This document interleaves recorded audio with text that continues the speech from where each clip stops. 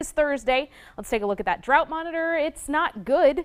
It's actually worse than what it was last week. We continue to see this area of exceptional drought extend its reach across a large portion of the big country. But tonight, 75 degrees in the city of Abilene, mostly clear skies. It's going to be a mild evening.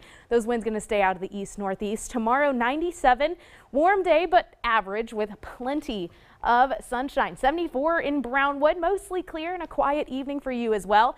97 for your high with that small chance of a shower. I have my fingers crossed for you all. Let's take a look at your extended forecast. It's the same really the next few days. Rinse and repeat with those highs in the upper 90s. And then next week warming up. But Joni, there's some hope. Maybe a rain shower midweek and temperatures in the 90s again. Maybe so, but I'm looking at that first day of school next Wednesday at 101. It's not going to feel much like school time. It's going to feel like summer. Yeah, sadly. Oh, well. So